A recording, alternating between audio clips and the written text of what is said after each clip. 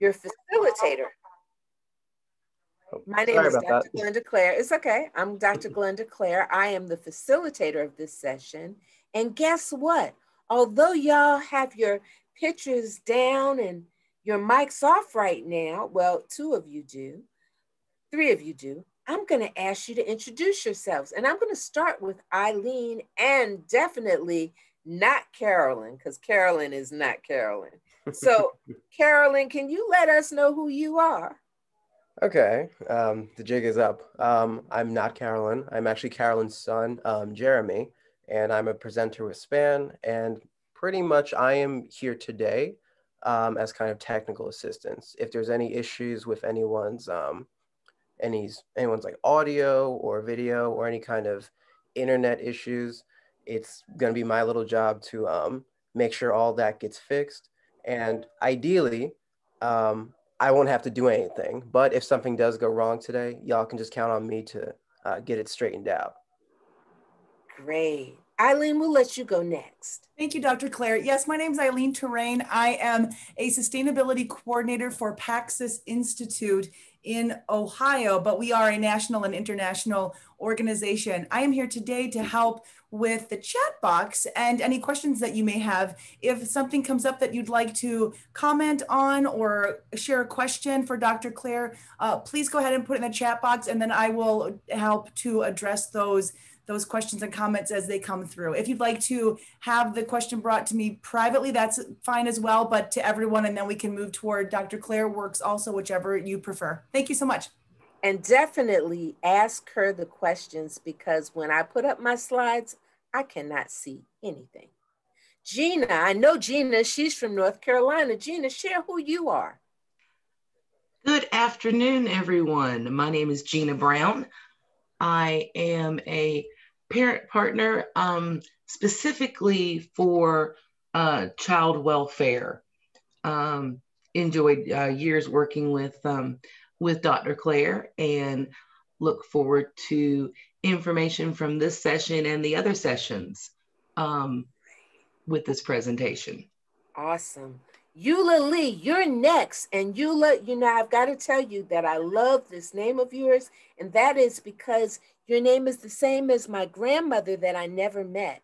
And so she died before I was born, but I love this name. Please tell us who you are. Well, hello, everyone. I'm Eula Lee Whitaker.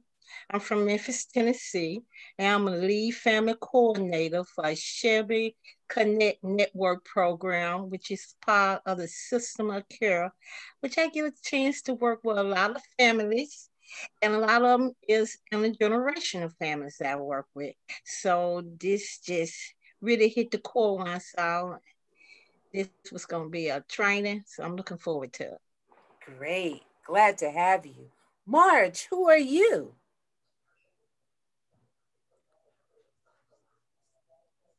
Marge, you've got to unmute yourself. Marge is off right now. She's taking a potty break. Okay, Pam, we'll let you go, Pam. Okay, I'm Pam Waterman, and I work for Ask Family Services in Kalamazoo County in Kalamazoo, Michigan. Nice. I see Deborah just came on. Deborah, tell us about who you are. My name is Deborah Depew, and I work for Oregon Family Support Network in Eugene, Oregon, Lane County, as a peer support specialist. Awesome, awesome. I think that's Kathy. Is that Kathy? Kathy, who are you? Hi, I am Kathy Bornhop. I am the Parent Support Partner Supervisor in St. Charles County, Missouri, and in Lincoln County, Missouri, with the Partnership with Families program through Compass Health and FACT. Awesome. And Mandy, who are you? I am a Parent Support Partner with FACT in the Franklin and St. Charles County. Okay. Millie, did you come back? No, Millie is not Millie. Millie is Marge, isn't she? No, Millie is Millie. Hi. Hi. Tell us who you are. My name is Mildred Tenio. I'm with the Family Support Organization of Passaic County. I've been a family support partner for a little over a year. It's rewarding work. It's hard, but it's rewarding work. That's great to hear. That's great to hear. Now, who has not shared who they are. Cheryl, I just saw your name come up, so we don't know who you are. Cheryl? Okay, well, Cheryl will talk to us later then. I'm gonna go ahead and pull up my PowerPoint slide. I'm here. Oh, good. Tell us who you are. Hi, I'm Cheryl. My name is Cheryl. I'm in Michigan. Michigan. Mm-hmm. Oh, there's a couple of y'all that are in cold areas. Like Eileen is up in Wisconsin. You're in Michigan. Cheryl, did you go? You did go, right? Did I go? Did you tell us who you were? No, that's me now. Is it two Cheryls? It's me. I'm speaking now. Cheryl, I'm in Michigan. I'm going to tell you, people's faces are hopping on my computer. So you were in the lower right corner and now you're in the middle. So it's like, okay, sorry. So I apologize. That's okay. That's okay. Mm-hmm. Okay, well, it's good to see everyone. I'm going to go ahead and pull up my PowerPoint slide. Hold on, wait a minute. I just did something interesting, so I need to readjust, but I'm getting ready to pull up my PowerPoint slide and then we can go ahead and get started.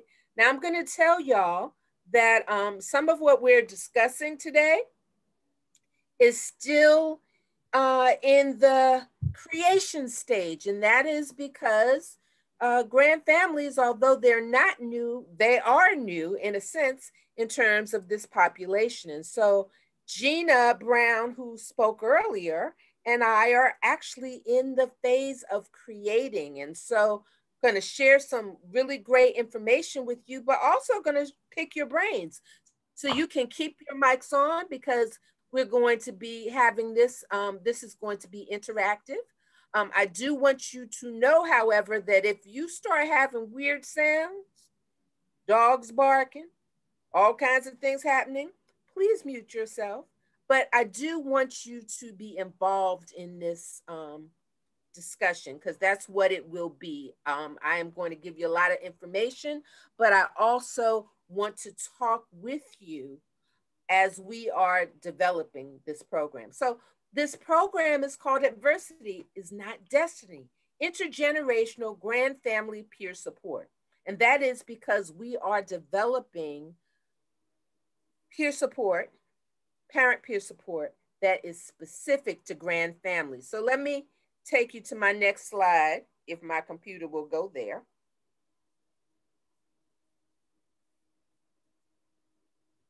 Okay, computer. Okay, my computer decided to go, yay. So here's what I want you to know. Nearly 3 million American children under the age of 18 are members of a grand family. Now, how many of you, raise your hand if you are familiar with that term, grand family? Had you ever heard that before? No, I'm seeing people say no. Most people, when they think of this population, they think of kinship care.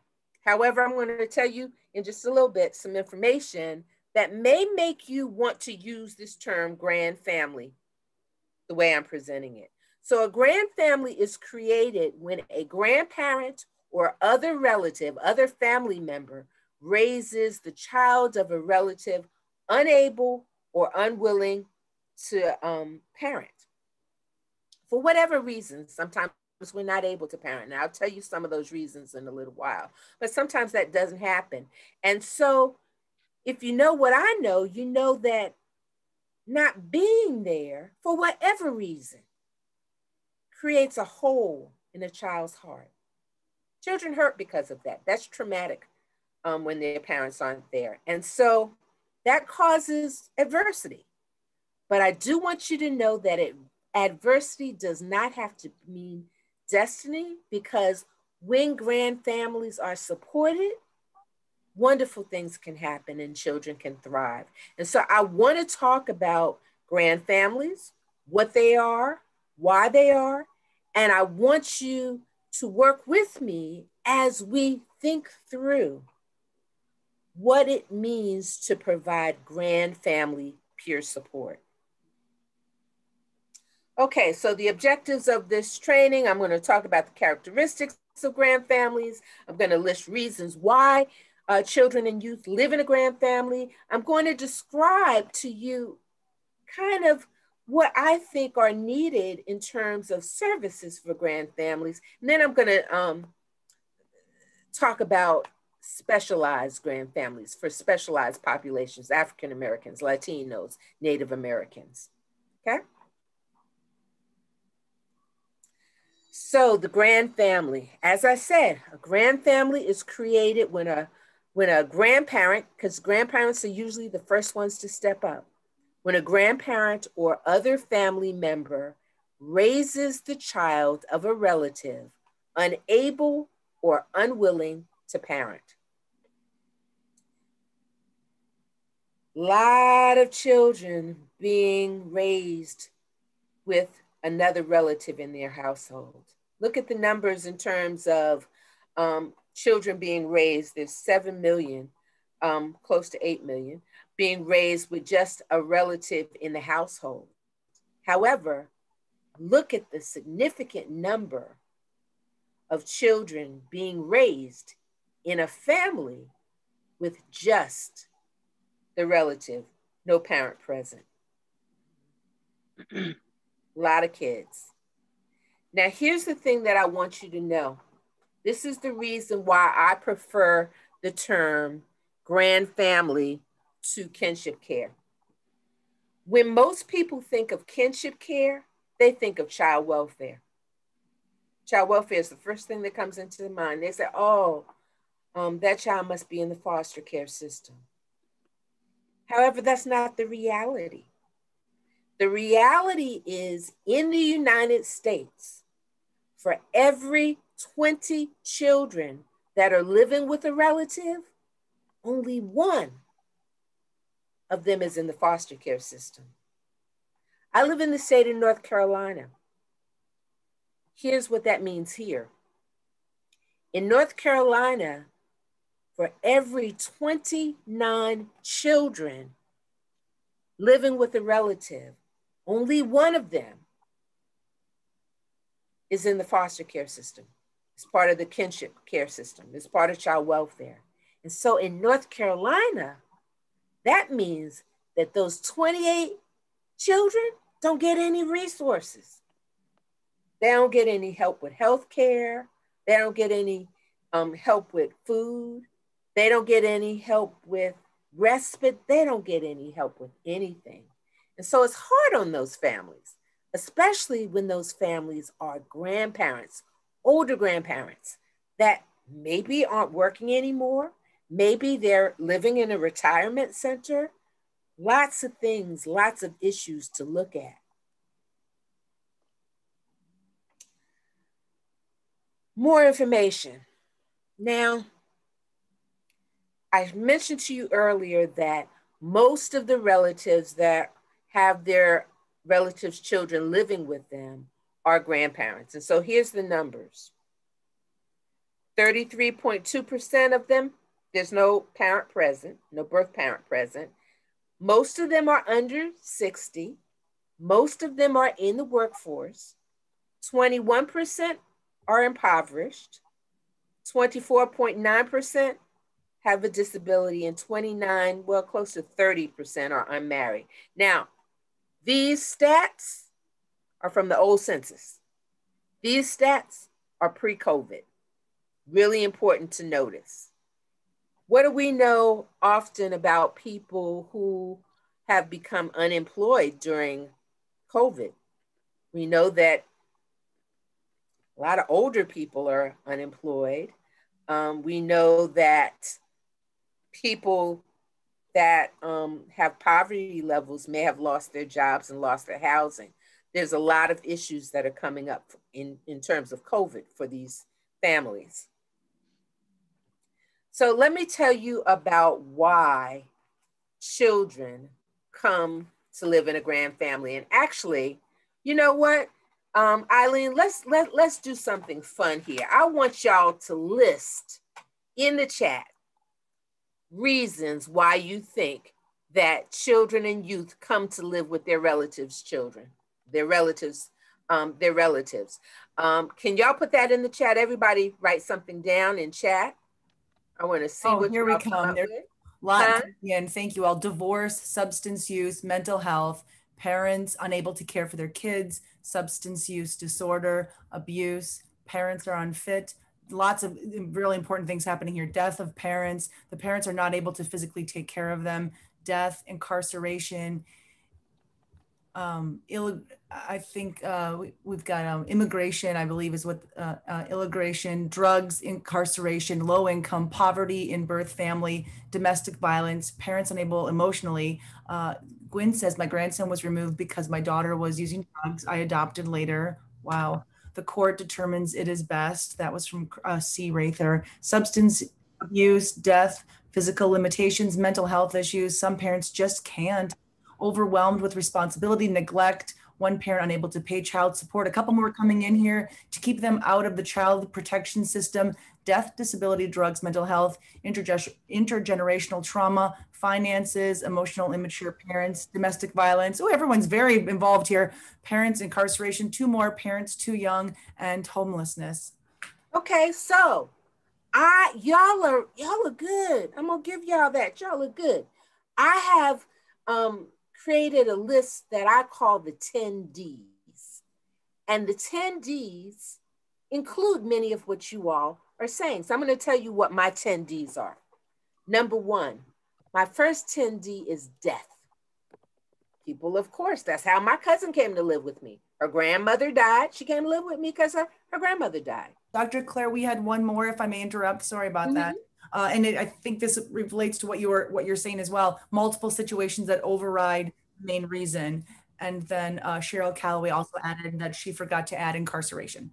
Incarceration. Okay. So those are going to come in. Only I'm using D, remember. So death, deficiency. So for me, deficiency is the parent is lacking or not doing something well. And so the child is at risk for removal because of that. Deployment, military deployment. Desertion, the parent just disappears. I don't know if y'all Gina knows that I've been looking into Jamie Foxx's history. Jamie Foxx, his parents just deserted him. And so that was a reason. D, the 4th one that I have is detention. Detention is incarceration in jail or prison. 5, I have deportation. That's really relevant now in terms of a lot of families being deported.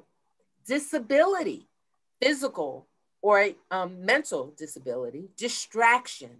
How many of you know of younger parents who maybe needed to go back to school or needed to go to get a job or something, and so they kind of left their children with a parent or another relative? Divorce. I don't think I heard anybody mention divorce, but divorce should be on that list. Drug abuse. Y'all said drug abuse. I heard substance abuse, that kind of a thing. And then my number 10 is domestic violence. If I had to pick the top 3 issues in terms of children going to live with relatives, I would put drug abuse on that list. I would put detention on that list, and I would put domestic violence on that list. Now, these issues are not maybe so big for us as adults, but when we're looking at children, oh my goodness, those are our big issues. I was recently talking to a family that was going through divorce, and they were saying, well, this is just between mom and dad. We're, the ones that being divorced. And I had to give them a bigger picture. You're their whole world. You're your children's whole world. They don't know nothing without y'all. And so if you're not there, their whole world shatters. And so there's significant trauma when that happens. It hurts. It's painful. Let's look at ACE scores. How many of you are familiar with adverse childhood experiences? Okay, so if you know anything about adverse childhood experiences, you know that they come in 3 categories: abuse, neglect, and household disruption. Those were the original 10. I'll tell you there are more than 10 now, but those are the original 10. And so just looking at this list, can you see where those 10 Ds that I mentioned, can you see where they're falling? Just looking at Clare? Yes. Just to add back, many people are definitely aware of ACEs. Beth Schmidt is actually a trainer. And I wanted to back up because Doretta Brookins also shared something so important that said it takes a village. It does take a village. It does take a village. We're going to talk a little bit about that village in just a minute. We'll talk a little bit more about that village. But I just want to give you the framework in terms of why this is important for these children in particular. Now, what I know about family partners, parent partners, is that typically we are looking at childhood and mental health issues among our children, the ones that we gave birth to.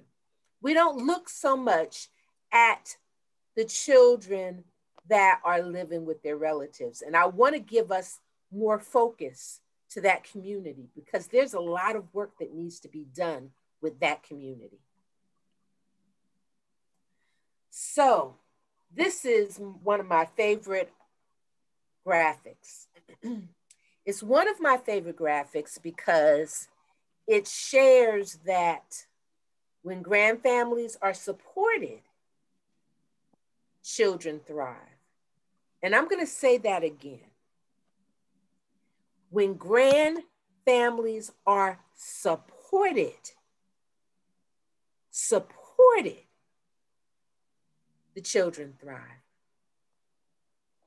Grandfamilies are not always supported, but when they are supported, the outcomes are awesome.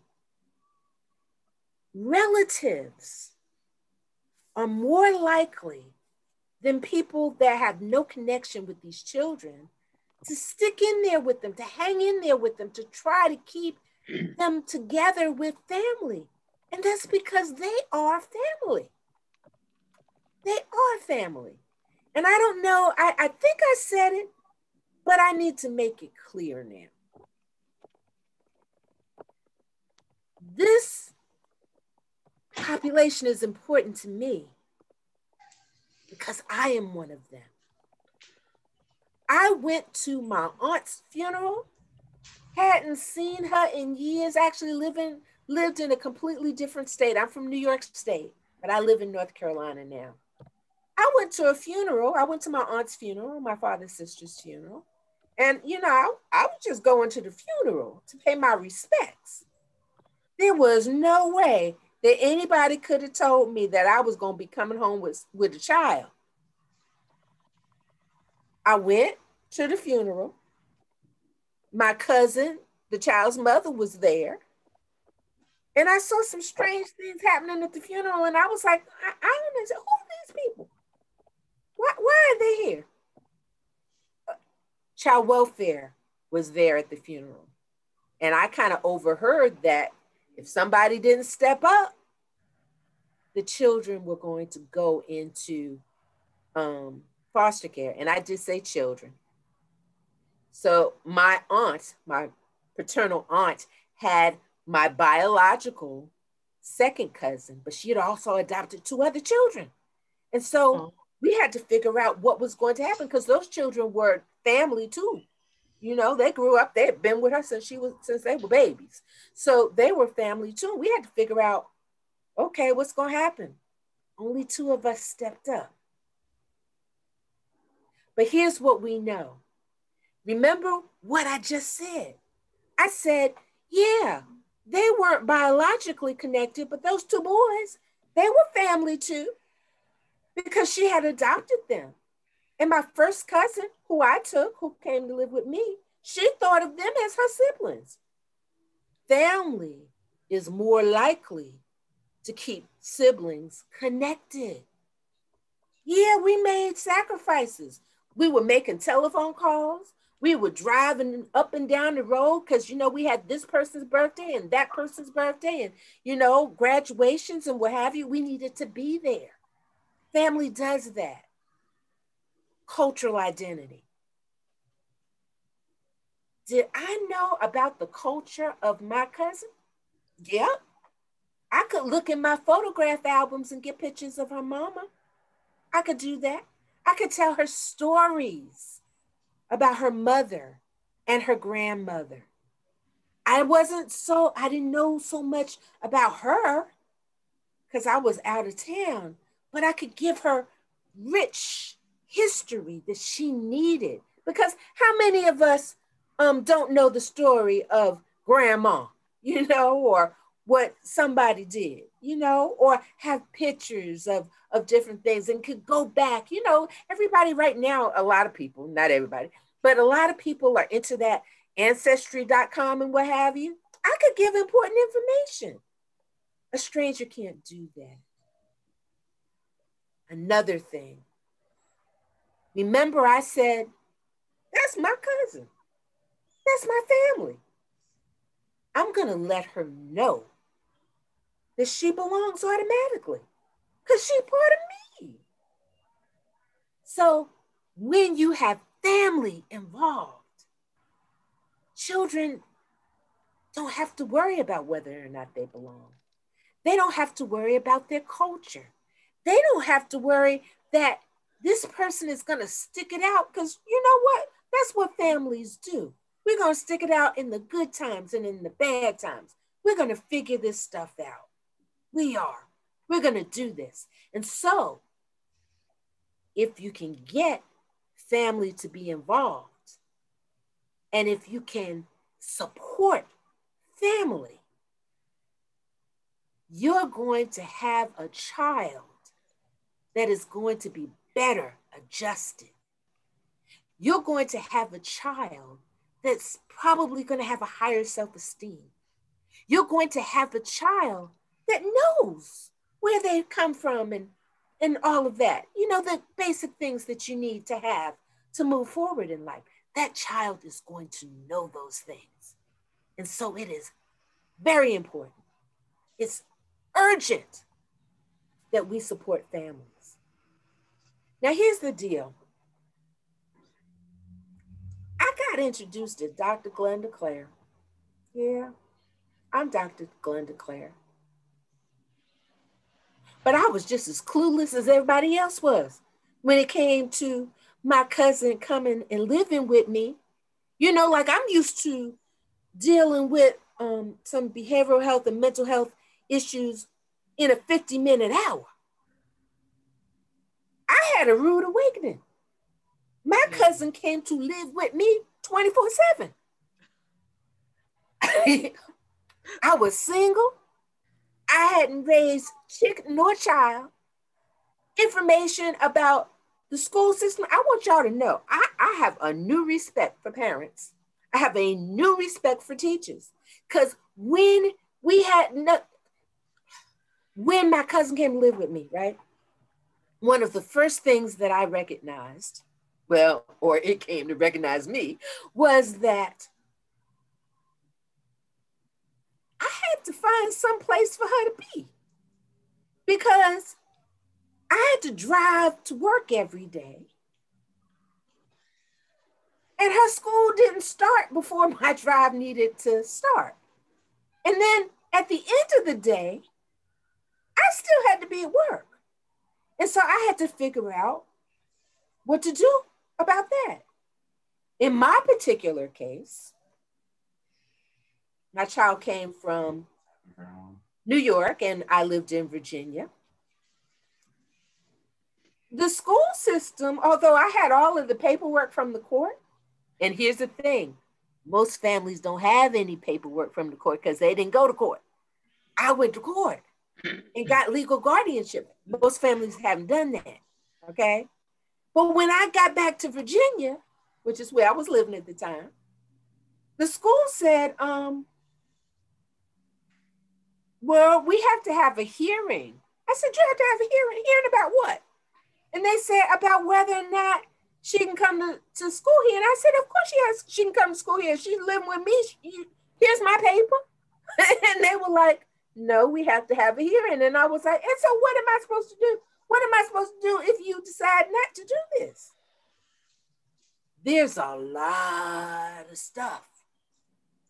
Now, if I had been older, a senior citizen, and living in a seniors community, the people in the community could have said, oh no, we have no children living here.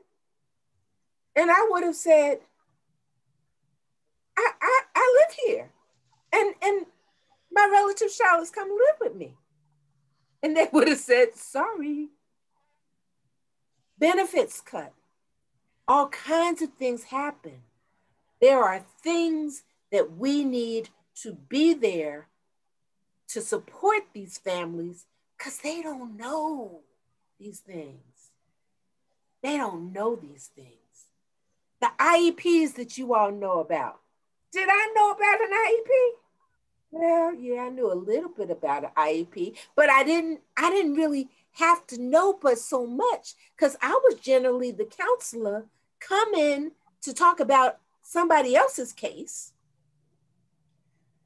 And the school counselors and the school social workers knew about the IEPs and the 504 plans and all of that. I didn't know all of that. These families don't know about this. If it's grandma, her children are grown. She don't know nothing about this. Dr. Clare, may I interrupt for a moment, please? Yes. We've had some wonderful comments come through. Please share them. Thank you. We'll start with Cheryl Calloway, who also started about 8 minutes ago, said she is also an ACEs trainer. Thank you, Cheryl. And also there was this is from Darcy Kella. My parents supported my children and I after a divorce with my spouse. We moved from Los Angeles to Hawaii. Cheryl Calloway also added, in my role as a parent support partner, over the years, I have worked with and supported many grand families. I currently have 2 on my caseload.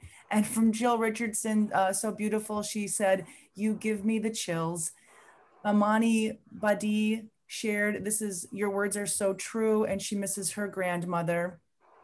And Doretta Brookins mentioned that she has to go to a court. She will be back in a little bit if we are still on Zoom. Doretta, we hope that she can join us again. Rose said she agreed our heritage, when you referenced heritage, our heritage is so important. It is good to know where you are going, but also to know where you come from. And C. Rather shared, please let me say, I love you. Thank you. A couple more quick ones. Tammy Matthews, yes, I have had families that they have lost their senior living and home. Sonia Brown says, this is on point. Yolanda shared, I myself have basically raised my 15-year-old grandson, of my daughter in and out of prison here in Connecticut. She came home June 2019. Once she came home, this young man had trouble so many times. This is just yesterday, after being in detention for a month, he went to a therapeutic program. I never went to court for guardianship during all of her incarceration. When he is released in 6 months, he will come to live with me permanently. Exclamation point. My network support system will help me to accomplish this. Another 2 more exclamation points. Kalila says, my mother raised us 10 and then 3 grandsons until she literally collapsed at the age of 70. And finally, with Rhonda Bullock mentioned that she has 27 families. Half of them are grandfamilies. Half of them are grandfamilies. Okay. So y'all can relate to what I'm talking about in terms of support and why it's important. Now I need to go down. Wait a minute, somebody's got her hand up. Millie had her hand up. You know, I was raised by my grandparents. I suffered your typical immigration thing. My father immigrated when I was 4 years old from the Dominican Republic. We were well off. And eventually, I think it was me or my brother, we got sick where we almost lost our kidneys.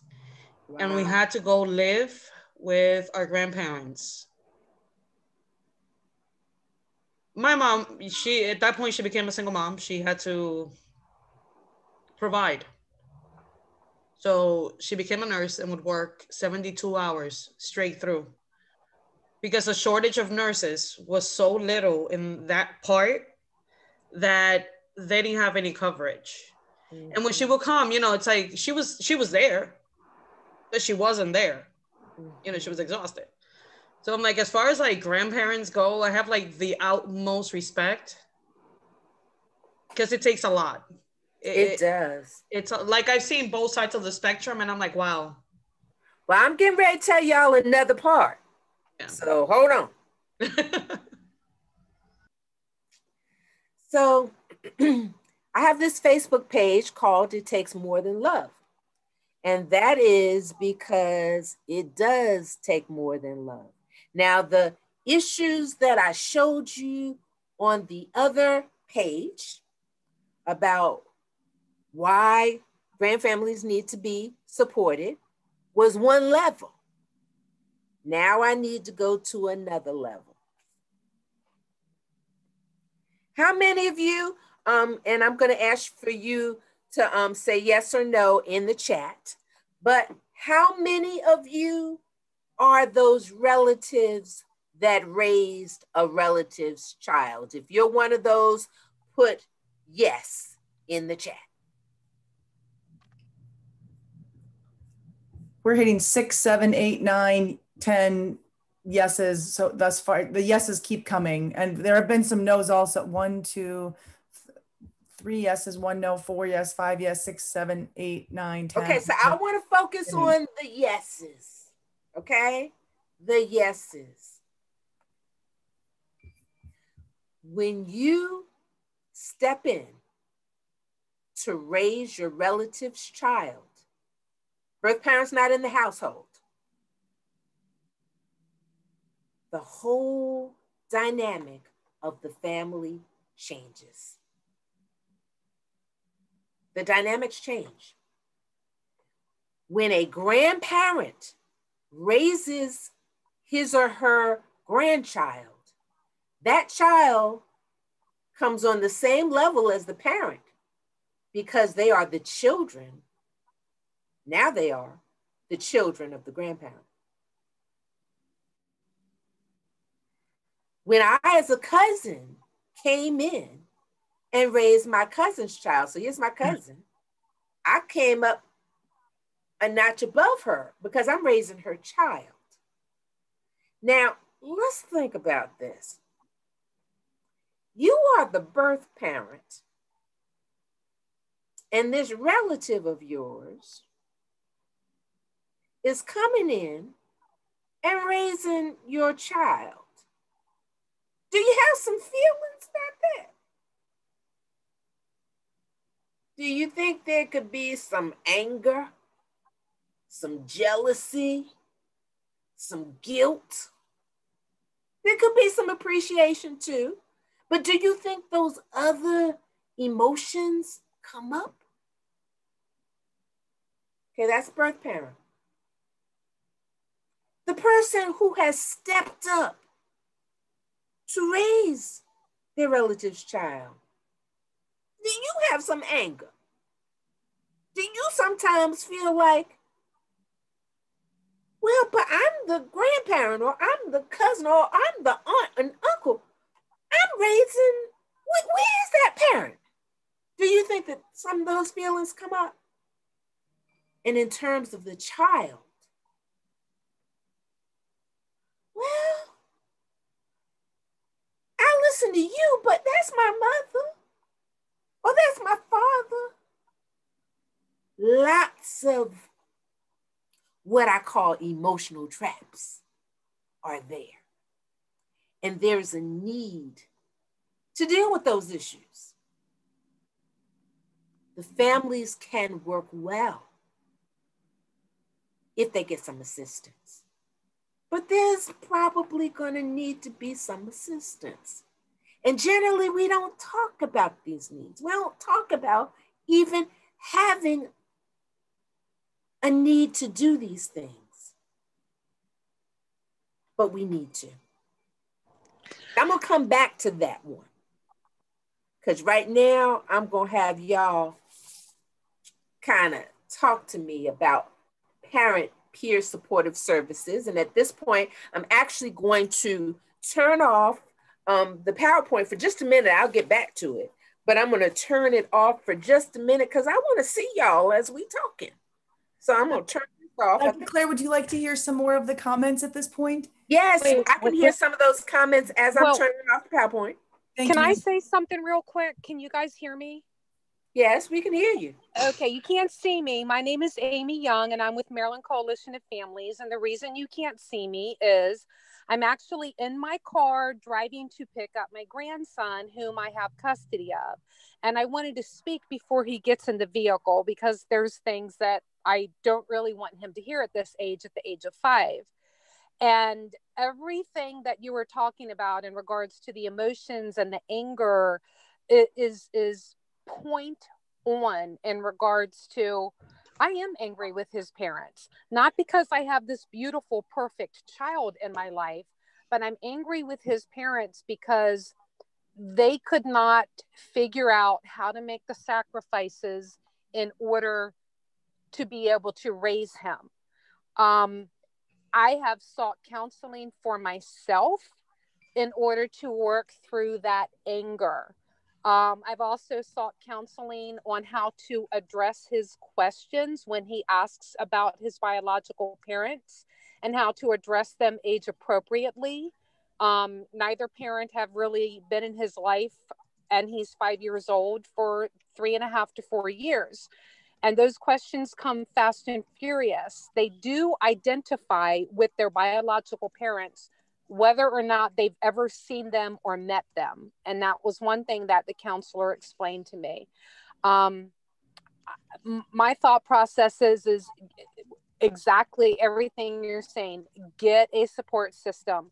Surround yourself with other grandparents or aunts or uncles that are doing the same thing that you're doing, so you can share war stories. You can share what you're doing in your household that's working, what you've tried with your grand that is working. And it 100 does take a village. It's 100%. When my daughter that lived in a different state found out that CPS told us it was us or a foster family, she moved back and she moved in with us for 1.5 years to help with this child.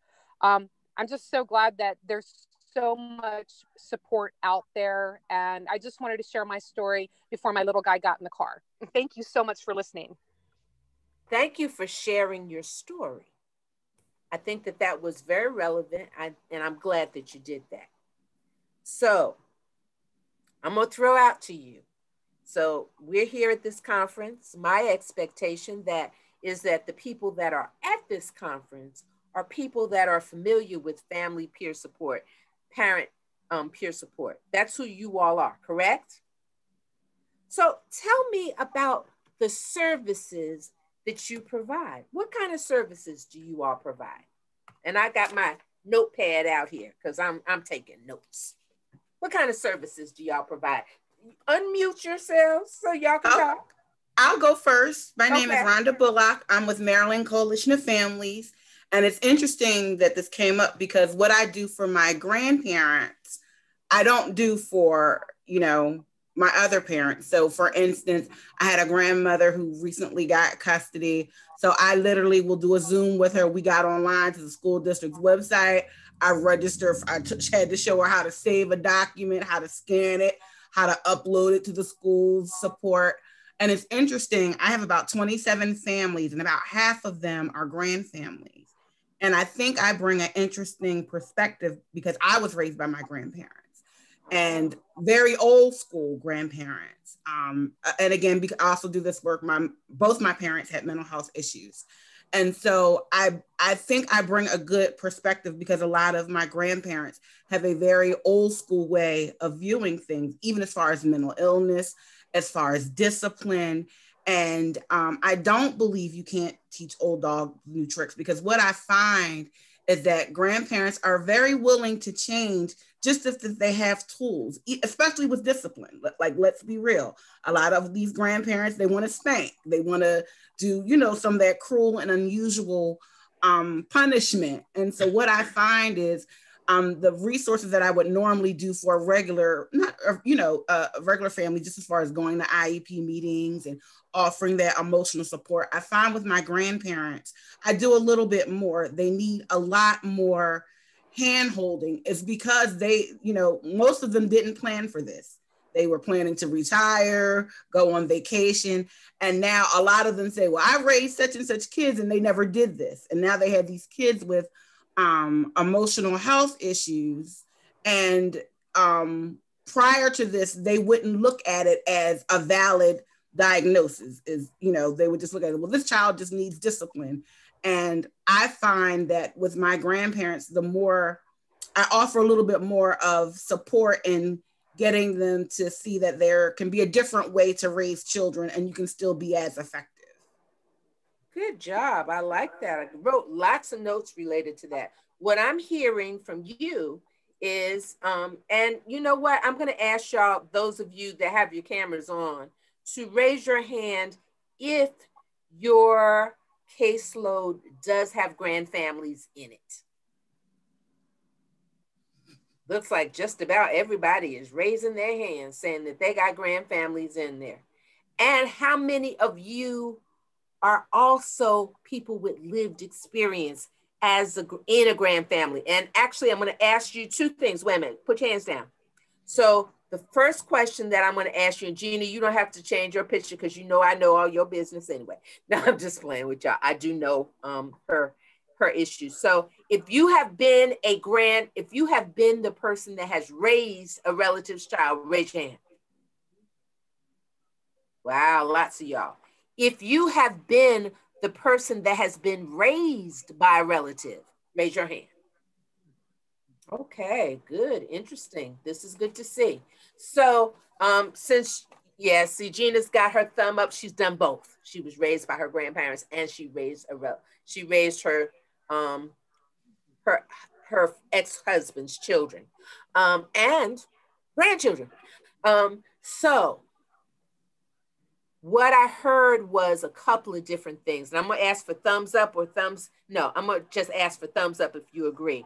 So in terms of sharing information about discipline, more, going away from old school, different styles of discipline. If you think that that's an issue for your grandfamilies, raise your thumb up. Okay, in terms of understanding mental health issues, that there is a need to teach them more so that they have more understanding of mental health issues, thumb up. Okay, in terms of their willingness to learn new things, that a yes or a no. So thumbs up if you think it's a yes, thumbs down if you think, no, not working. Okay, thumbs up. Oh, okay, got you, Tammy. We going both ways here. The computer skills, is that an issue? Yeah. That's an issue. It's a okay, huge one. So I want to hear from others. What are the Clare? Other issues? Yes. Well, we have a very involved group here. There's so many great comments. Good. Yes, tell us. Thank you. So we'll start at 306. Eula Lee started with, this is Eula. I raised my nephew and niece after my sister died. Beth Schmidt shared, my spouse's daughter just moved back home with her 4 daughters. The generational lack of communication and lack of coping skills is very challenging. Kalila says, oh yes, God bless grandfamilies. And Stephen Sluter started saying that there is a bill moving slowly through the Tennessee legislature to pay relative caregivers, such as grandparents, aunts, uncles, etc., like they are for foster parents. So that's good news in Tennessee. Tennessee. Yes, yes. Lots of yeses. And then we have Terry Montgomery shares her beautiful niece. And Tammy Matthews says, I raised most of my cousins. We have Kay McGee, saying, not me, but several of the families I work with are grandfamilies, half a dozen, and 1 or 2 aunts. We have Tammy Matthews saying, my grandmother died and most of my aunts and uncles were on drugs or had mental illness, and I was a teen raising all of their children. C. Rather says, I raised my grandniece while her mother got it together. It took 3 years. During that time, I raised both of them. Tammy Matthews says, in our families, looking for help was taboo. Millie shared, yes, even now it's taboo. Thank you, Millie. And Darcy Keela shares, yes, while my parents raised Black Hawaiian grandchildren and Hawaiian Korean, and it was a major difference. The ethnicity was different upbringing. Margie Williams shared, I've adopted 2 grandsons and am recently fostering 2 others. Millie shares, I am woman and hear me roar. However, I'm a firm believer that just because you have reproductive system does not mean that you are meant to be a parent. Gwen Honeycutt shares, along with that, there is guilt for me as a grandma, adoptive parent. I felt guilty for several years as a failure as a parent because my daughter couldn't get it together. Thank you for sharing. Rebecca Bryant shares navigation of community services. Yolanda Stinson shares, I feel as a failure with how I raised my daughter, even though I know that the choice has always been hers. Thank you for sharing. Rebecca Bryant shares self-care support groups. Robin Nelson shares care management, CFTSS, and HCBS services, as well as OMH family support. Rebecca Bryant shares targeted case management. Tammy Matthews shares anything from educational support. I'm a certified doula, also a grief support specialist, navigating community supports.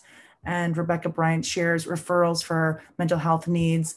Trudy O'Brien shares aloha all. I think we have, there's quite a bit more. Would you like me to go on? Would you like to continue? So I'm gonna stop for just a second, and I'm going to ask a question. A lot has been listed. I've just heard a lot of stuff. And most of the things that I've heard are pretty much directed towards the children. Now, I've got to share with y'all this bias thing that I got. Okay. How many of you have ever taken a flight on an airplane? Have you been there during the first part of the flight where they do all of these instructions and tell you to put on that oxygen mask? Mm-hmm. And if you got somebody else with you that can't do this, you take your oxygen first and then you give them some. But you got to take yours first. So I got to say, well, my cousin came to live with me in 2003. She was 9, getting ready to be 9. When she came to live with me, she's 26 years old now. Yay! Okay. Epic. But my hair's dyed. If I took the dye out, you would see that I would be completely white hair. The experiences that I had, and yes, I know she had trauma, but I had some too, especially after dealing with her and her mama. Okay, I understand, and as I do more of this work, I truly do understand that people who are hurting hurt people. Mm-hmm. But those of us that stepped up, left whatever we were doing in our life, those vacations we planned to go on, those things that we enjoy doing that you can't do some things when you have children. I mean, you just can't, like I want to go, on a girls trip. Well, what am I supposed to do with my child? She can't go with me. It's not a girls trip if I take her with me, right? I do believe that there is a need for us to work with the heads of these grand families to do some self-care pieces. And so I'm going to ask you, how do you help them to do that self-care piece? Because typically, and I know I'm guilty, I have people tell me, oh no, you can't, you need to have some time for yourself, Glenda. And I was like, no, I have a child, I'm a parent, I have to do this, I have to do that, I have to do this. How do you work with these grand families, these heads of these grand families, to get them to take care of self. Because here's the thing, if they're not there, the children, if they're not already in foster care, they're going somewhere, okay? As well as the hypertension that a lot of these heads of households get, other health conditions that are not good, high stress, and also, most importantly, I think in retrospect, how I treat myself teaches you, the child, how you need to treat yourself in terms of self-care. So what are some of the things that we need to tell these heads of grand families? You see, I got my notepad. This is Eula. Yes, I'm in Memphis, Tennessee, and I work with quite a few of the family I work with are grand families. And basically, I tell them just what you just said, that you have to take care of yourself. That's the first thing I talk to them about. Self-care is so important because I've been there. I let them know that if you don't take care of you, you won't be here to take care of them. And they're going to end up in the system or somewhere else. And I help them develop their own support system. I had to form mine, and they village. I help them, I'm going to help you form your village and trust the people who will help you, give you a respite. It don't have to be overnight, because a lot of the grand family don't believe in overnight visit. I didn't believe in it. But if they can give them a respite for after school for 2 hours, during that time, you do something for you. I try to help them understand it's okay the dish don't get washed at 3 o'clock. Because at 3 o'clock, that's your time. You take a time, it ain't nothing but a bubble bath. If it ain't nothing but a walk. I do support group. If you're afraid to go for a walk, I'll come walk with you. And it's some of them I have done it. I just take them by the hand. We're going to do this together till you can do it on your own. And you just tell them. I make sure that I tell them, when the last time you went to the doctor? Because when I'm working with them, I want to know, it's not just about the youth. It's about you too. I need to know about your health. When the last time you've been to the doctor? You need some appointment. While you making the appointment for the children, when you gonna make your appointment? Because a lot of times we put ourselves on the back burner. And I really stress to them the importance of self-care. And so far it worked. And they really appreciate it. I let them know my phone ring all the time. But I tell them after 9, don't call because I'm not answering. But beginning at 6, if you need to call me, call me. We can talk. And we do this. And sometimes they just need someone to listen. And that's all I do. I just listen. But I think it's so important that they take care of themselves. That's a key issue. And you just help them. Because I know when I started my journey with this, the program we got now, they weren't in Shelby County. Shelby County in Tennessee is a county almost unique to its own. And when I reached out for help, there was no help out there. So I had to form my own village. I was blessed because my maternal side, which my sister, my relative them, used to get them every summer for me. And I tell you, I used to live for the summer. They used to either go to Knoxville, Tennessee, or my brother and sister would fly them to California. But that was my mental health break. And I just believe every parent, every caregiver need a mental health break in order to do it without you get so angry that it be displaced anger on the children because you angry at something else. Because parenting has been one of the most difficult jobs I ever had to do.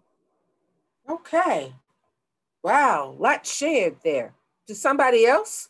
Wait a minute, I see Stephen up there. He's saying, yeah. Stephen, let's hear from you. Because you seem to be the only male in the group. And, we need to hear that male perspective.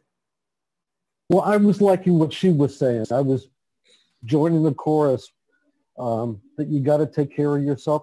I think what I try to do with people is, I know every family is different, to start out as what would you like to do to take care of yourself, or what does that look like for you, and sort of build an image, help somebody, and then I kind of try to remember that and try to help them create it. even if it's in just metaphor, but they know what they want, and it's important that caregivers take good care of themselves for all the reasons said. Thank you. Thank you. Somebody else, I want to hear somebody else's perspective. Okay, Lillian. Good afternoon. I work in Phoenix, Arizona with Family Involvement Center, and we run a support group called Circle of Hope. What I teach the grandparents, first of all, is I'm a grandmother that is on this journey right along with them, and that connects them immediately in most instances. And then I share with grandparents the importance of asking for help. Right now, a lot of the grandparents I work with this year have really been challenged with grandchildren being online, not knowing computers, not paying attention, making sure that they complete the assignment. If they leave the room, you better come back and check on them to make sure they're on that school page. So it is modeling. We do a lot of role playing, but I've been on this journey for 22 years. My oldest grandson is high functioning autistic and still at home with me. So I'm still on this journey, but that connection is we're on this path together. Nice, nice. Got another thing that I'm going to ask y'all to do. So here's what I know. How many of you, well, before I ask you my question, how many of you are familiar with Generations United? Wow, nobody's raising their hand. Oh, well, Gina, no, you don't count because you found out from me. So no one seems to know about Generations United. Have you ever heard of the Grand Voices Network? Wow. We're getting a lot of no's on that. And there were some other comments, and we did have a hand up from Jill Richardson earlier. Dr. Clare, just to let you know. So let's hear from Jill, and I'm going to ponder what I need to ask y'all. It really resonated with me, your comment about telling a parent caregiver or a relative caregiver rather, that they're modeling that behavior on how a youth will learn to take care of themselves in the future. Because I think caregivers are so focused on that child, they always think to themselves, well, no, it's not about me. But yes, it is about you because you're modeling that future for that child. And I thought that really resonated with me. Yeah, you know what really got to me was the day that I recognized that my child studied me. I mean, she knew me better than I knew me. She could tell a facial expression, or if I did something with a particular hand, she knew. And she had studied me. And I realized then what I didn't know until then is that, I guess I knew, but I really didn't know, that children do study you. And so everything, it doesn't matter what you say. It matters what you do, because they're paying attention to that. But here's the thing that I need to share.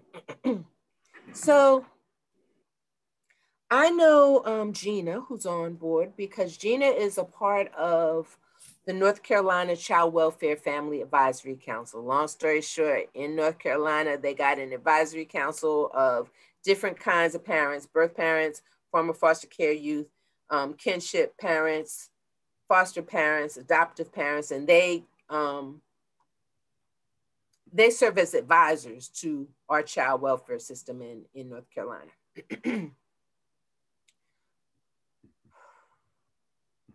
When I was going through my experience as a grand family person, the head of a grand family, I was looking for support.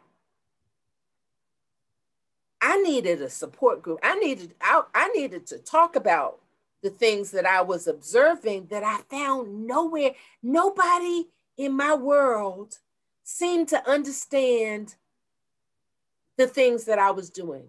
So my child,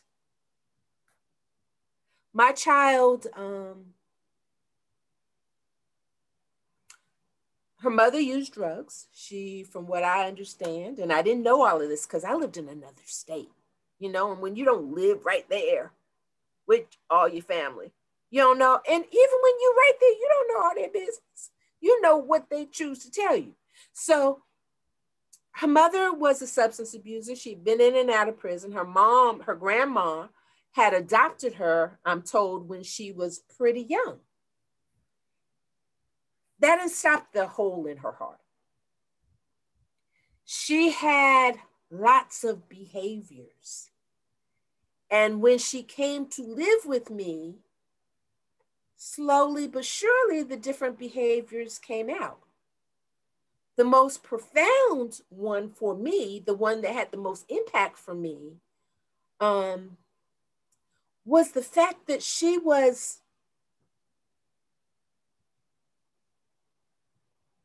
her hands went places they didn't need to go. She took other people's possessions.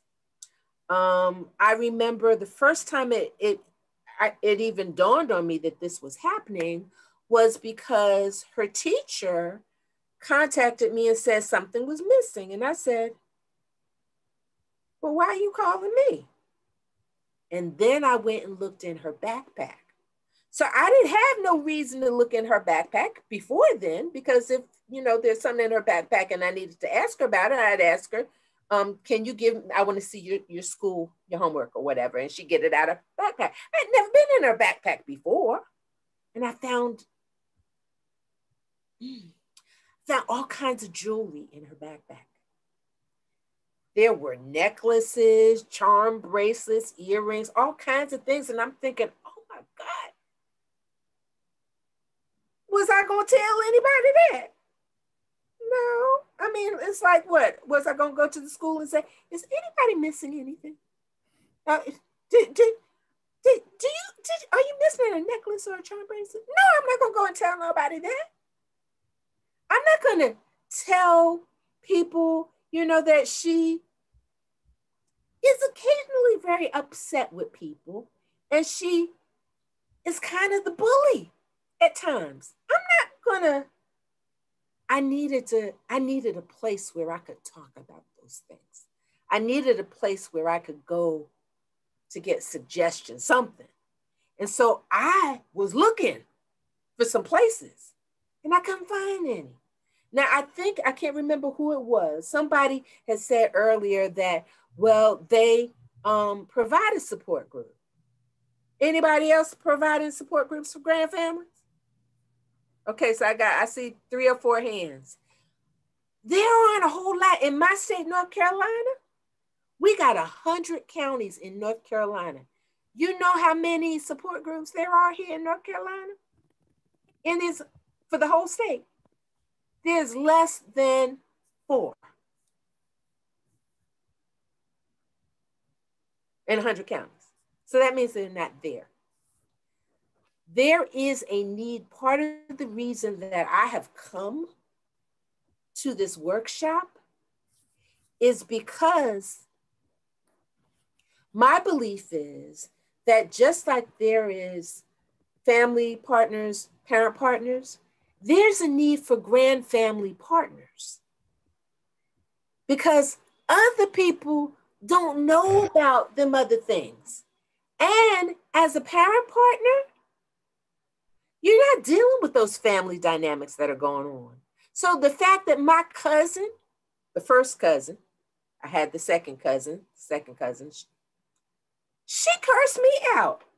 And you know, I was kind of hurt because I had custody of her child because I loved her and wanted to protect her child. That it kind of hurt me, you know. I've got peers, I think I shared with y'all, I'm not sure because I've been talking for a long time now. Here. So I asked y'all about the Grand Voices and Generations United. So here's what happened for me. Let me give y'all Dr. synopsis of this. Yes. Gina, many, again, tons of really great comments, but I did want to make a mention that Gina did just share Grand Voices website information as well as Generations United on the chat box for anybody who may not have been on. You know, she's a resourceful girl. Thank you, Gina. I'm so glad she's always here. So here's the deal with Grand Voices. There's pluses and minuses with Grand Voices. I'm going to be honest. I was looking for a support group. I was looking for resources. I just happened to be presenting at a CASA conference about something completely different, and saw something about grandparents raising grandchildren. And I said, oh my goodness, those people may be able to get me to this support group. And I connected with them. And that was the first time that I started to get some of my needs met as a person that was raising a relative's child. Had no clue. Still, even with that, what I think I found out about that in 2008, in 2020, 2008, I think in about 2014 or 15, I found out about Dr. Joseph Crumpley. Oh my goodness. I found out about Dr. Joseph Crumpley, and I started thinking, oh, the stuff that I thought was going on was going on. Oh, this is why I'm having these experiences in terms of my child loving me and hating me. Saying I have a, you're just like my mother. You're not my mother. You know, having the, her mother spit at me, saying I stole her child. And I'm thinking, stole your child, that she going to foster care. And we wouldn't be having these problems that we having if you just pick up the phone when I call. Didn't know those things. Dr. Crumpley helped me to see some of those things. I keep progressing. I have recently learned more about what's called family group decision making. Now I put my own spin on it, but when I took my cousin to live with me, I needed to put some things on hold. I moved too quickly. I needed to have called in my biological village and our family friends for us to have some discussion about what was going on. Because number one, I told you, family tell you some things, but they don't tell you a whole lot. I didn't know what I had put myself into. I was being, you know, are y'all familiar with that song? We are family. I got all my sisters with me. I was singing that song at my aunt's funeral and said, oh, we are family. We're going to work it together. Yeah, I'm going to take legal custody. No. There was a need for some intervention before I did that. I didn't know that. There is a need for those of us that have this experience to come together to develop grand family peer support services. I've also found in the last 6 months, I would say, that there is another need. So I asked some of you to raise your hand earlier if you were raised by a relative. And quite a few of you did raise your hands. There's always more than one way to skin a cat. So yes, we do need peers to work with grand family members and let them know, oh, you're not crazy, I understand. And be able to give them examples of why you know, because you've had these experiences, you get it. But the kids also need that experience. Yes. Dr. Clare, there are some questions that are coming up. We're trying to find Dr. Crumpley's website, and I think we do have it at http. I just lost, sorry. So Dr. Crumpley's website is not the best route. What I would do is I would go to YouTube and find Dr. Crumbly. Dr. Crumbly has a book that I don't have in this room with me called Relatives Raising Relatives. There's a need to look at that, but he's got some excellent YouTube videos. I had the great pleasure, I know I embarrassed him to no end. So I met him last August. I don't know if you all are aware that in August of last year, there was a meeting in DC. It was called, it's a national advisory group. It was a convening, the initial convening of the Grandparents Raising Grandchildren Advisory Group. They are actually supposed to have input and some decision-making ability as it relates to the Family First Prevention Services Act. Because you know, so that the intent of that legislation, which Generations United was very much involved with, was to involve families, grandfamilies in and outside of the child welfare system. The intent was to get services for both, knowing, as I shared with you all earlier, that out of 20 children living in a grand family, only one of them is in the foster care system, which means 19 of them don't have no services, no help, no nothing. So the intent, the original intent of that legislation was to get some services for them. That was the intent. Now, you know, a lot of things are intended. What I know in my state of North Carolina, and Gina knows, I have kicked and screamed and yelled, but I'm trying to be diplomatic. Bottom line is, child welfare system, and they're hard pressed, they got a hard job to do. But the kids outside of the system are not their problem. However, those children will be their problem if those families disrupt, because the grand families don't get the support that they need. They don't get the respite. They don't get help with finances and all of the stuff that they need. They may very well have some children come back into the system, and then they'll pay attention.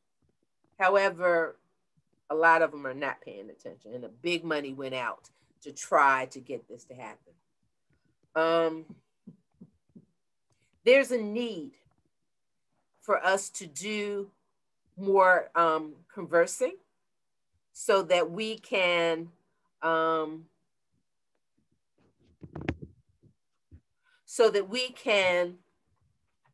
put our heads together and start thinking through things. So I know in my state, and I'm going to ask y'all to raise your hands if this is true for you. In my state, North Carolina, parent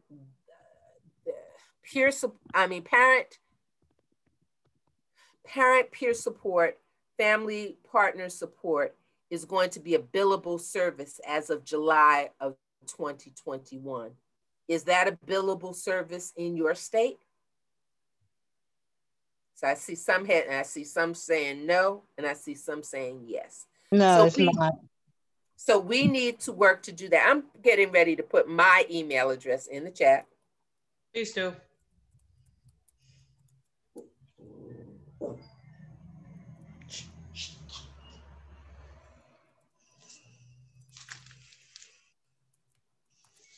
So that's my email address, and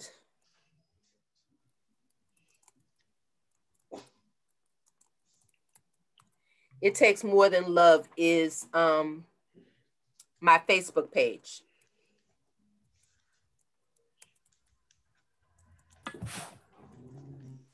Already liked it. Thank you. So there is a need for those of us who have lived experience in this area to come together and develop programming across the US.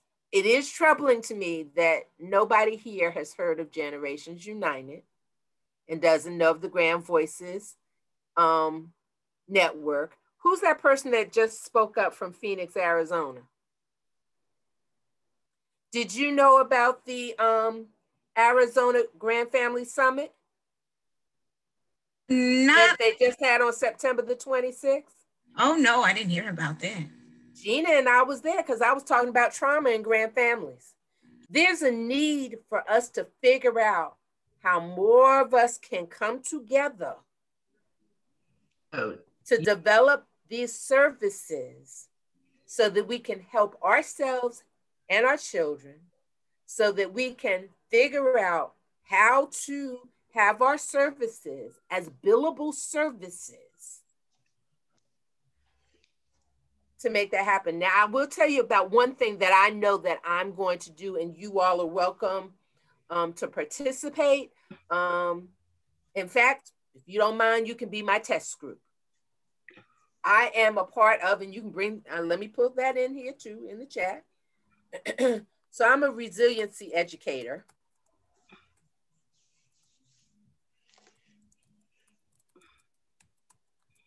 I put too many S's in here, at Resources for Resilience. And one of the things that we are going to start doing, and I specifically am going to do, is to have, and Gina, you're going to be involved in it, just so you know, because I haven't told you yet. Well, you do know. Developing grand family listening circles. So it is not always, you know, right now, we're kind of stressed. We got a lot of stuff going on. We can have listening circles, which can last for about an hour, where people can reset their nervous systems and learn some skills to reduce stress.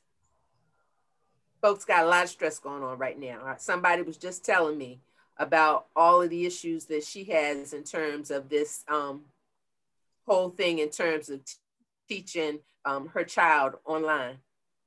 And she's not a grandparent. She's actually 30 years old, and she's like, what the heck with all of this stuff? These listening circles can help you to develop a skill where you can be on the internet with 10, 15 people and help them learn some skills, and they can just come back once a week.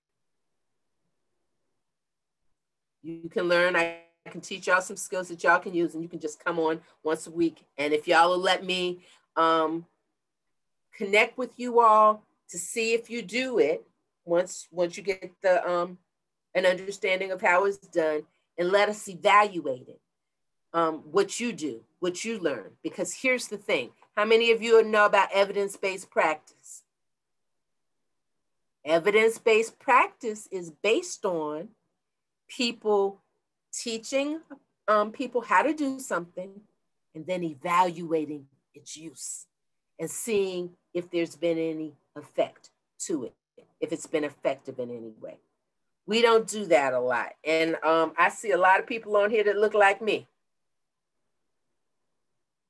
We're not involved in a lot of stuff. I see some people that don't look like me that have brown or yellow skin or red skin. We don't do a lot of that. We need evidence-based practice that's focused on us. That's how you get it done, is by teaching people a skill and then setting up some guidelines and then moving forward to see what happens with that. So let me get back to my PowerPoint, because golly, we got a half an hour more to go, and I just killed a lot of time. First, before I say anything else, what are y'all thinking? What are you feeling about what I'm saying to you?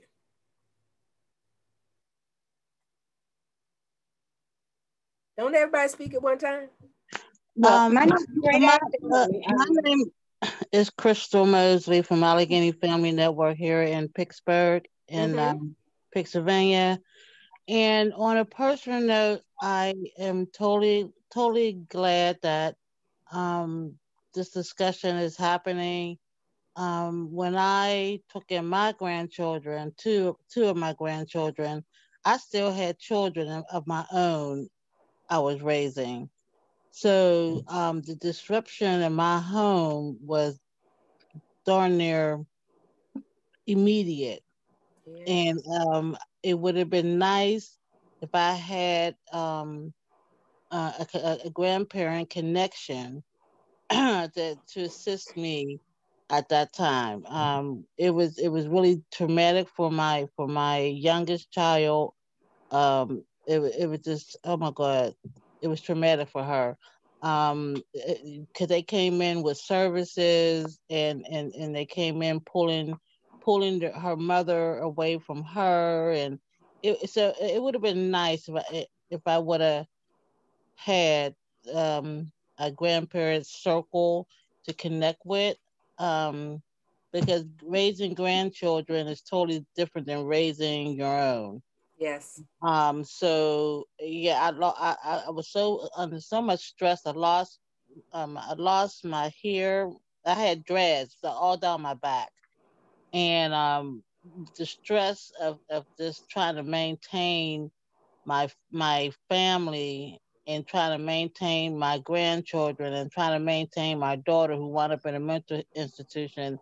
It was just a whole so much. The stress was just it was just bad. So I'm glad that this conversation is happening, and I'm glad that people are sharing their stories and resources. Because I really wish I would have had so many. Somebody, now remember I said, now if you needed to have some extra noise, you got to turn off your mic.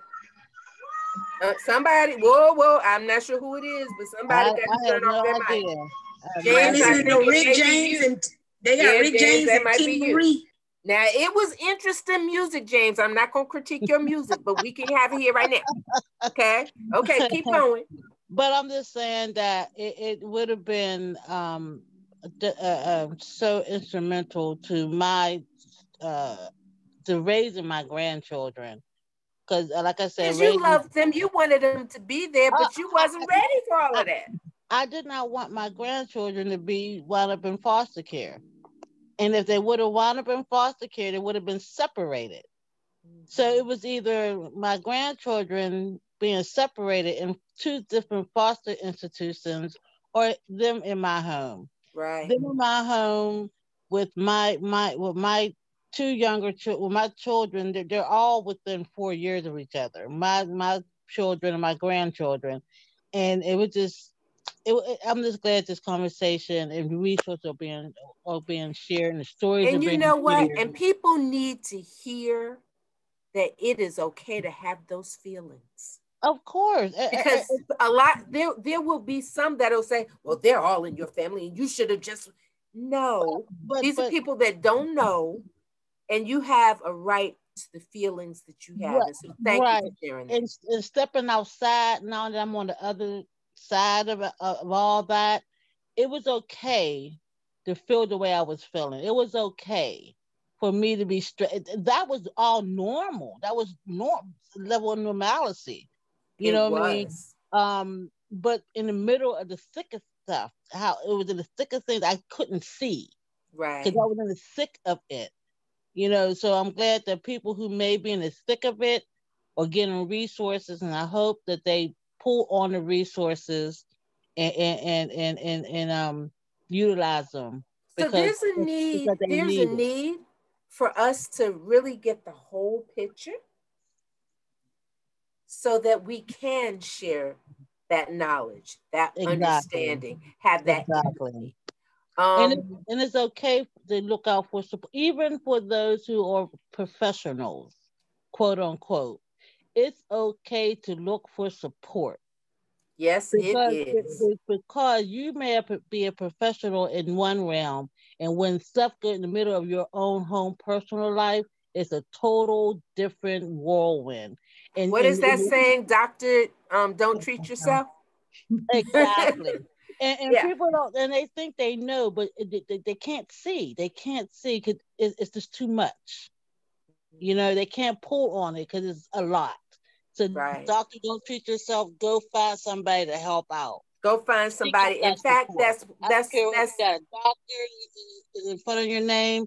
I don't care if you got what list you got after your name. Seek out that support. Exactly. And Dr. Clare, we do have 4 o'clock right now, and they're also speaking of support. There was a Brenda Donaldson has been sharing some information that's happening in Tennessee and asked to share. Can you share that information, please? Brenda, are you able to share?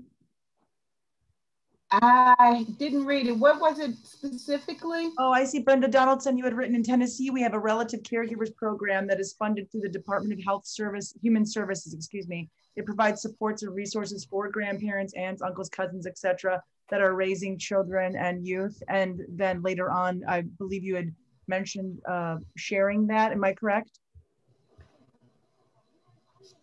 No, I don't think so. I think I was reaching out to Dr. Glenda to see if we could have conversation on how she could share some of her information to help us move a little further in Tennessee. We have the Relative Caregivers Program, and it's most effective in the urban areas, which are only 3 in Tennessee.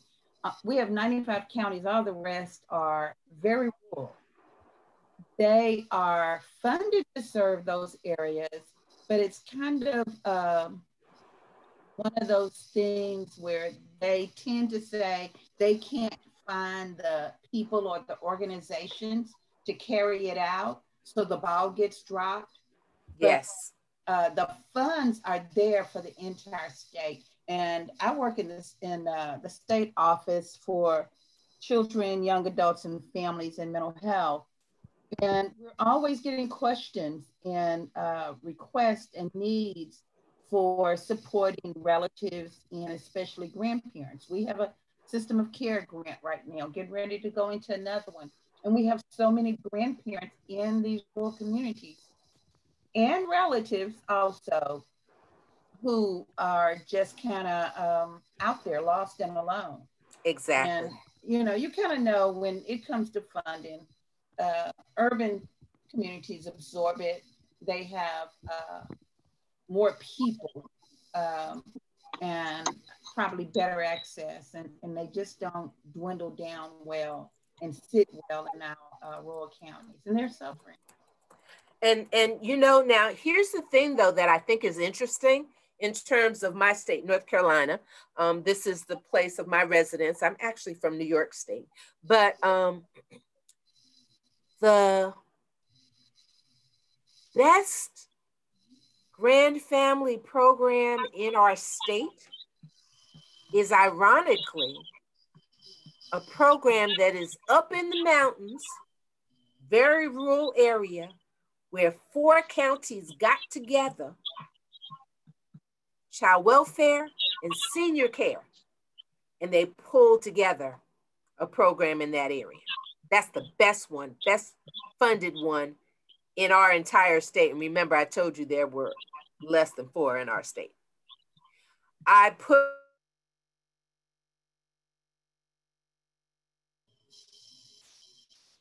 think we lost the volume.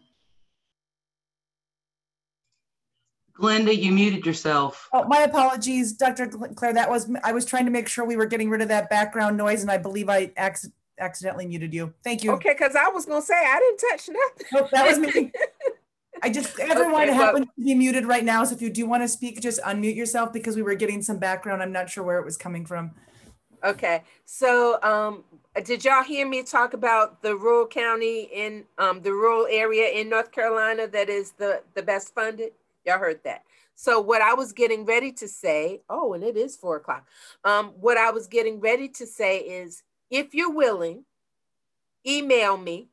Let me know if I can add you to a list that can be shared in terms of talking about some of these issues, in terms of doing some training, in terms of brainstorming with one another, because we need services and we need to be paid for the work that we do. We do. We need to get paid. You know, the volunteer stuff, number one, the volunteer stuff is not effective long-term. And these are long-term issues that we need to get funded for, continue to get funded for, show that we can develop some evidence-based programs that are really going to help families, and then make it happen. Can anybody else give me a thumbs up on that? Okay, well, it is 5:05. Any other questions that y'all have for me? Because I've been talking a long time here. I didn't even get back to my PowerPoint. It's okay. I didn't get into the African American, Latino, Latin American, and the Native American issues. Long story short, Native American populations, there are some things in terms of recognized and unrecognized tribes. There are some things in terms of who has jurisdiction in terms of the children and keeping their culture intact. Latino population, we know that there are some people that are deporting people like crazy. In terms of the African American community, we've got these issues in terms of having our needs overall met in terms of not being recognized for our humanity. The issues in terms of there are a lot of people that are being killed that look like me. They're unarmed. The destruction of families, I think that's happening across the board. The drug use, drugs don't care what color you are. they don't care. Incarceration, yeah, there's more incarceration amongst the African American and Native American populations. So there's a lot of different issues.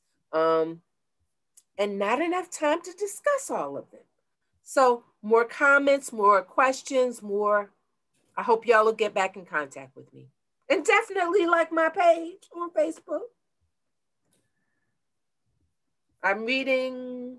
So no, now Eileen, I'm not taking your job. What are they saying in the chat? Oh my goodness, there are so many good things. Yes, so there are, Cheryl Calloway said there in Michigan, Wayne County, there's an annual Grandparents Raising Grandchildren Conference, and it's held this year virtually November 20th. For more information in the chat about that. Put that in the chat.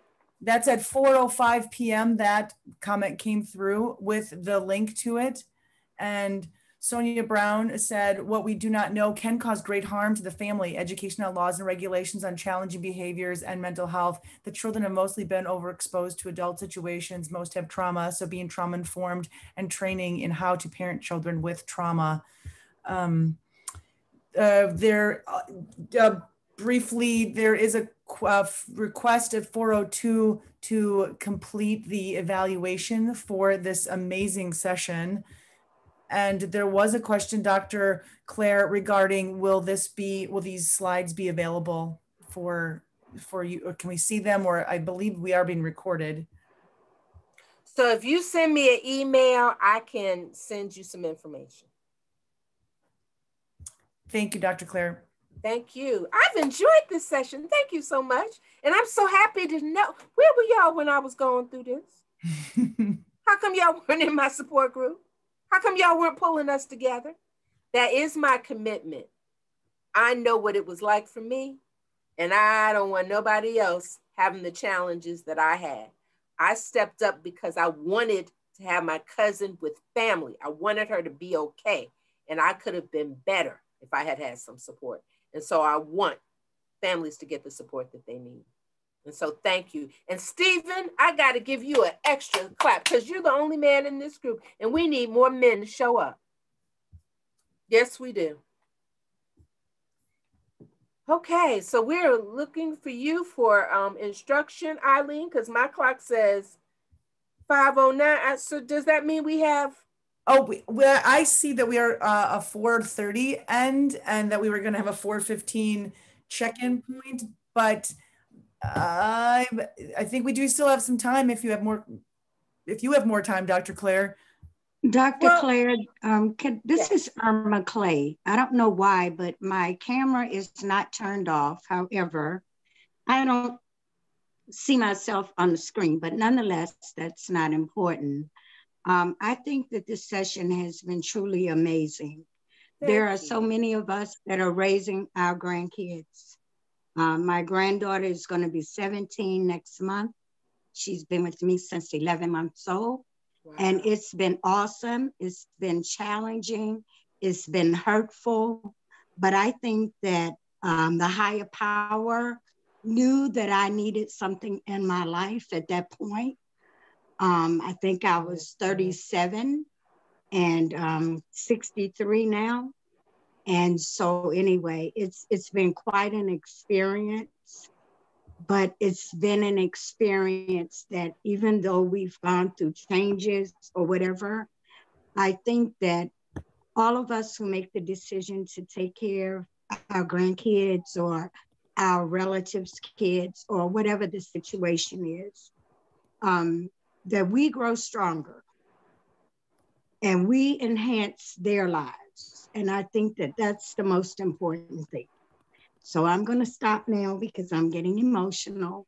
But this and has I really agree been with you wholeheartedly. A great session. Thank you, Irma. I agree with you wholeheartedly. The issue for me is that when we don't get the support that we need and we burn out, and it hurts us and it hurts the children too. Excuse me really quick. This is Gina. Couple things. In Michigan, Cheryl, I'm not able to get that FranklinWright.org link to work. It came up with something else, I believe. And Teresa Wright Johnson, if you would put your email address in the chat for that. Yeah, I wanted that too.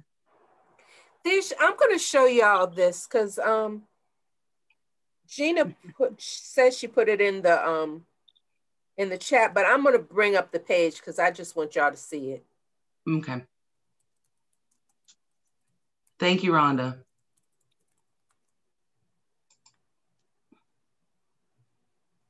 Okay.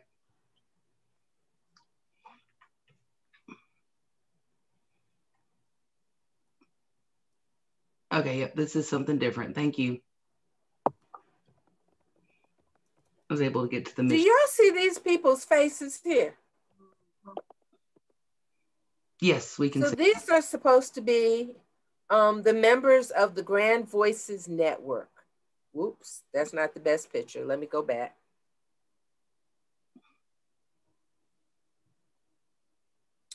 There should be one in just about every state.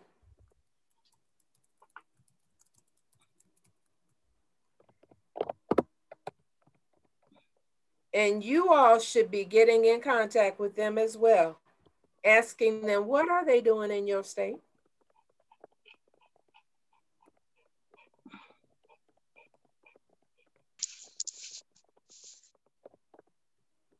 Do y'all see my pictures now?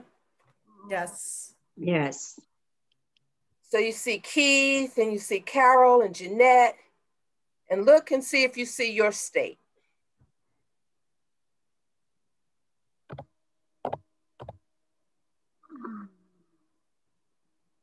Stop at Maryland for a second. Okay. So Sonia Begay, who is in Maryland, is also a member of the Navajo Nation. She works for, I think she works for the Department of Health and Human, DHHS, I think that's Health and Human Services in the DC area. Sonia is also a member of that Supporting Grandparents Raising Grandchildren National Advisory Council that I mentioned to you all before. So Sharon is, Sonia is, Sharon is also from Minnesota. She's also a part of that network. We'll go on down to the bottom. Dr. Clare, we have 15 more minutes. But see now I got to figure out how I want to deal with this. Okay, okay. So then you know what? I'm going to take y'all on a resource tour. So I'm going to finish with this Can you Grand Voices Network. Yeah. Huh? Is that where you wanted me to go at the bottom? Wanted to kind of see if Tennessee was on here. Tennessee is definitely on here. Let me see. I'm curious. But there's no picture. There's no picture, and I don't know Crystal Purdue. I'll sure find out who she is. Now the person from Phoenix, there's a couple of people, because you know Gina and I know that Arizona is they are trying. So you got Sherry and Victoria from Arizona. This woman Gail Engel is from Colorado. She's also on that supporting grandparents raising grandchildren support group. I resigned in June of this year, hoping to get some new blood and some more people to help me in North Carolina. And so you'll see 2 new faces on North Carolina. But this page, let me see if I can put it. Gina, is this the page that you put in the chat? Yes, it is. Okay, so I'm gonna take y'all on another tour. So here's something else that I'm gonna take you to, hold on. There's a question about Oklahoma or Pennsylvania being on the list, and I'll look it up on my phone and get that information back. Okay, because I'm finding more resources for y'all. Let you know about them.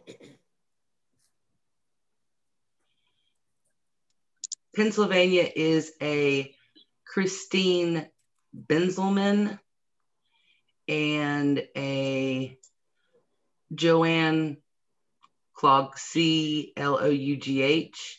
and a Renee Crosby Skinner, Tawana Harris, Tasha Keel, all from Pennsylvania.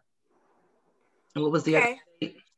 Okay, so now can y'all see this new sheet that I put up? These are grand family fact sheets.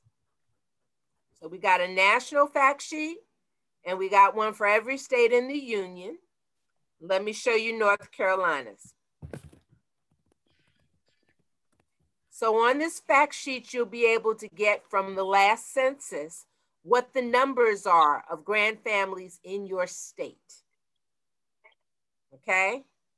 You'll also get some information about some resources in your state. So this is a good resource to have. What I would do if I were you, because I know the North Carolina one is out of date.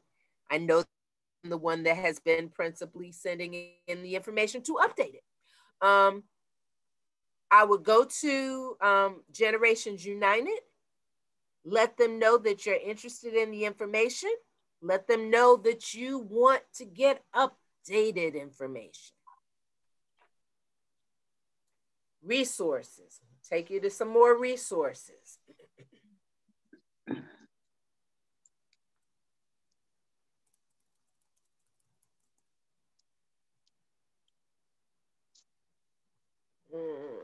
Do this a little bit differently. Hold on, let me take off share for a second. Can you put your email in the chat, Dr. Clare? Okay.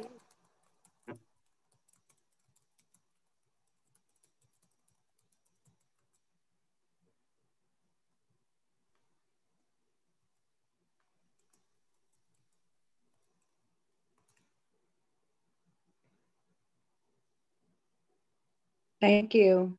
You're welcome. Yeah, I only just put the general Generations United address in the chat before.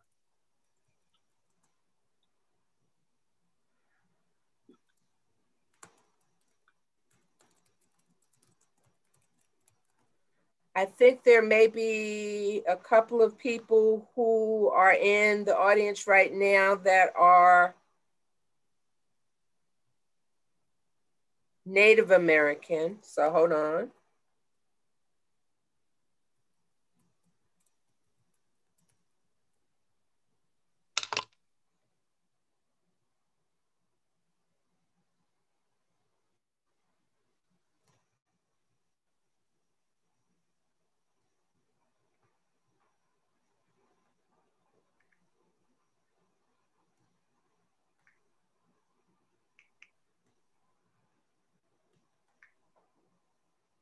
Do you all see racial equity toolkits featuring grand families? Yes. Okay. These are good resources. There's one for the Native American community. There's one for the African American community. As I was speaking to you all earlier, I had mentioned something about housing. So one of my, I guess I did a lot of stuff last year. So last October, I went to see the first housing development that I've gone to that was for Grandfamilies in DC, Washington, DC. And so I met the people who had created it and the people that were actually living in the housing community. I found out about this through Generations United. One of the Grandfamily members, if you look on the list, if you went back to that list that I took you with the Grand Voices, Olivia Chase on that list, she's listed as the DC Grand Voices member. She actually lives in that community. But there's a need for housing for Grandfamilies. That's also a way to help the Grandfamilies get some of the support that they need. So that's a resource that's also available. So Generations United has a lot of information on their page, a lot of stuff so that you can read and start getting familiar with things. There's still a need to pull stuff together and to do something with it and to mobilize in various communities. So I've been sharing a lot of information. Are there any more questions for me? It's 5:21.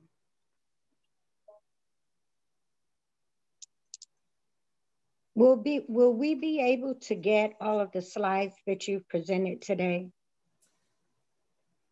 Will you be able to get my slides? Let me look at them slides. Let me see what I had.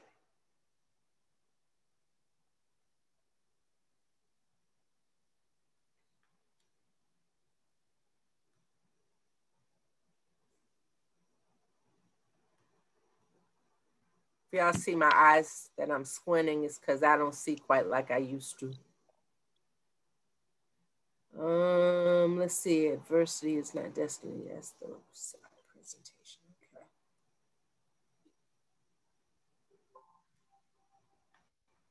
Well, let me see what I can do about this. Hold on.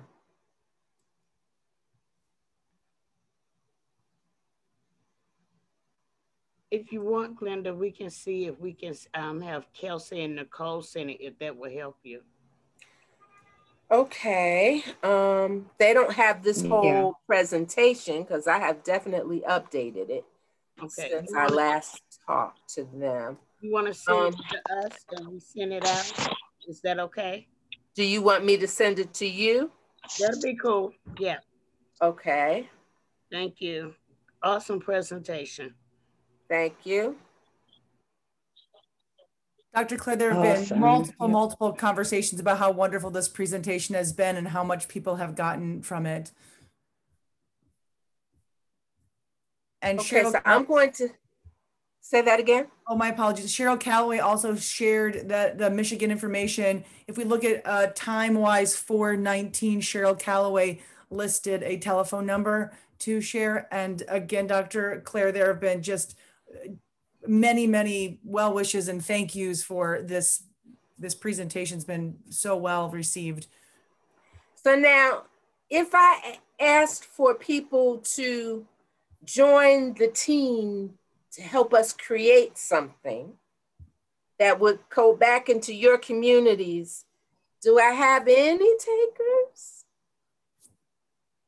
Okay, I see some hands going up. Good. This is good to see. I can't raise my hand, but you have Irma Clay.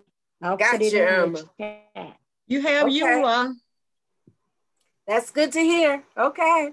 Because, you know, if y'all send me your email addresses, I'm going to use them. I just did from Hawaii. Awesome. Oh, Hawaii. Can I come to visit? I was going to say, can you come to visit us? Yeah, that's what I was saying. I was agreeing to that. After COVID, though, because I'm not getting on the airplane for that long. Yes. And I can't drive there. Oh, yes. Yeah, okay. Well, this has been wonderful. I'm going to share the PowerPoint with Tika, and Tika will share that with you. But I will also have it in some other resources that I can share with those people that email me. And I definitely will be talking about let's come together to do some training. Okay, Stephen, I hope you on that list. Okay, you all have a wonderful day. Yes, I'm letting y'all out 5 minutes early because I think I'm tired. So thank you. Thank you for being here. Thank you. Mahalo. Thank you, Dr. Claire. Thank you. Thank you for such a wonderful presentation. Thank you. Thank Everyone, you all. have a good rest of your day. Thank you all so much. Have a good evening. Bye, thank you. Thank you. Thank you.